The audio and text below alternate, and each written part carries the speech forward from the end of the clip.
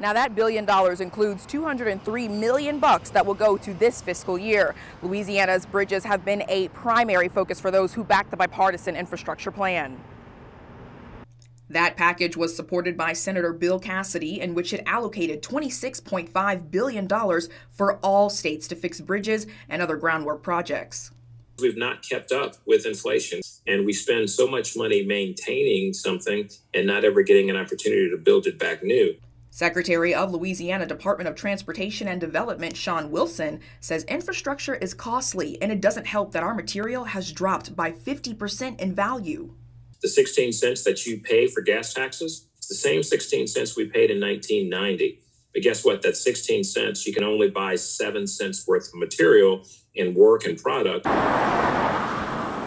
Governor John Bel Edwards thanked the Biden administration for the launch of its investment program by saying, quote, "Louisiana will be well served by this program, as our funding needs for infrastructure projects are immense." Now, Louisiana has a good 795 state-owned bridges, some of which, after suffering from many accidents and rust, just need to be flat out replaced. And with all the water in Louisiana, we have over 12,777 to be exact, bridges.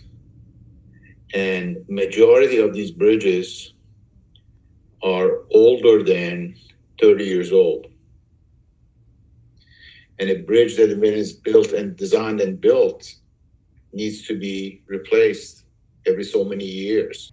DOTD says our bridges range from 45 to 65 years old, adding that in that time they weren't built for today's car weight and design. And although this funding has taken 5 years to get, its value will benefit almost 400 bridges in the process.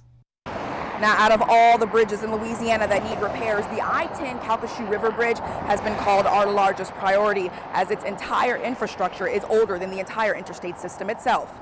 In Lafayette, I'm Princess Jeanne Steverson Lowry, News 15.